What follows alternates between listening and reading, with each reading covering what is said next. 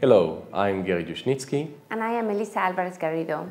And we would like to share with you some of our key findings in the study published in the Strategic Management Journals titled Are Entrepreneurial Ventures Innovation Rate Sensitive to Investors' Complementary Assets?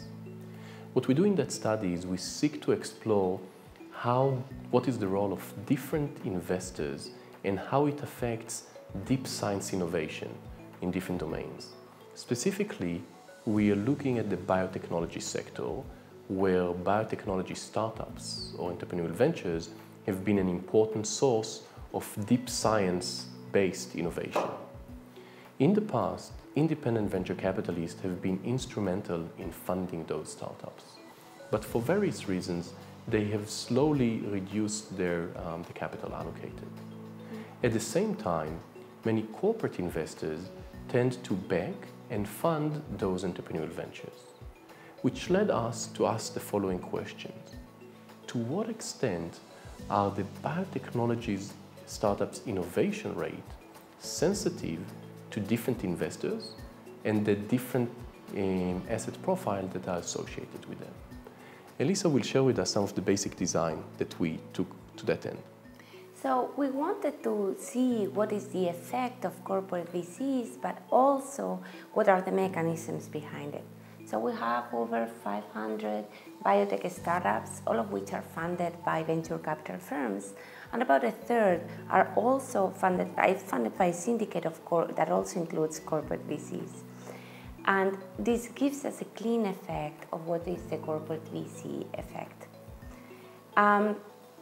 We compare startups that have similar age and also similar investment amount, and we're very careful with how much of this is selection versus how much of it is nurturing.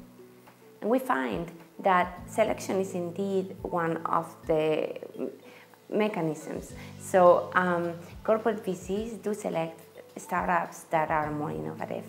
However, above and beyond that, there is also a nurturing effect.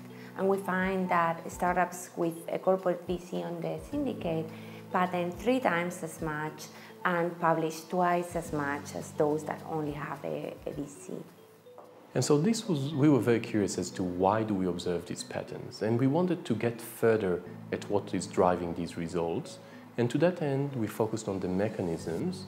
Specifically, we studied the asset profile of the different investors.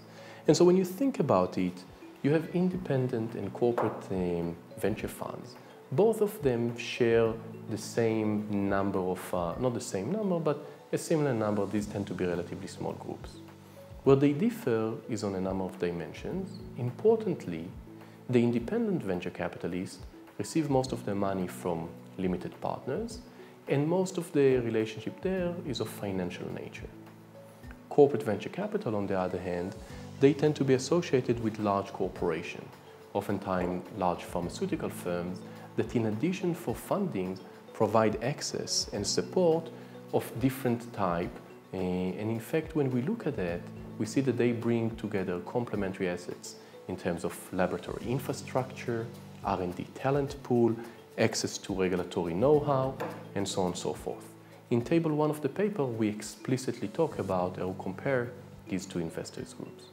What is more interesting is that this heterogeneity or diversity in their investment, in their resource profile, seem to be associated with the innovation rate of the biotechnology startup. Elisa, can you share with us why is that the case? Yeah, we thought about this along the value chain of the innovation. So most biotech startups are involved in the discovery and in the development stage. In the discovery stage, it is very important to have access to the corporate VCs, research labs. The proximity increases the frequency and the high bandwidth conversations. And what we find is consistent with that proximity having an effect. On the development stage, it matters. The regulatory process of the FDA becomes really important, especially for those biotech startups that need to go through the human drug FDA approval process. What we find is again consistent with this. In those cases, it is more relevant to have the corporate VC behind.